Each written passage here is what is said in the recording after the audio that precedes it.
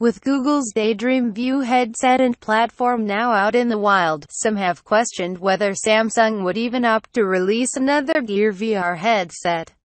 According to Samsung Electronics Vice President Sung-Hoon Hong, however, the South Korean tech giant is actually working on two new virtual and augmented reality headsets, a successor to its Gear VR mobile-powered headset, and a mixed reality device similar to Microsoft's HoloLens or the Magic Leap. Wearable Zone, a wearable-focused publication, put together a long write-up of Hong's recent talk at this week's Virtual Reality Summit in California. During the presentation, Hong revealed that Samsung is working on a light field engine that has the ability to product really realistic holograms and that they look really touchable.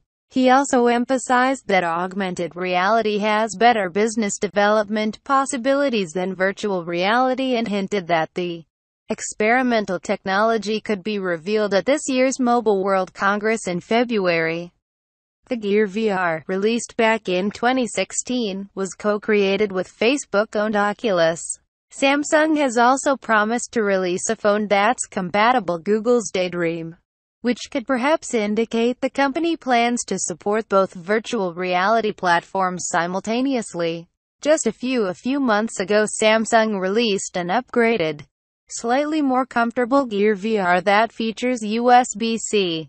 Following the debacle that became the overheating Note 7, however, the tech giant has remained relatively quiet about this headset.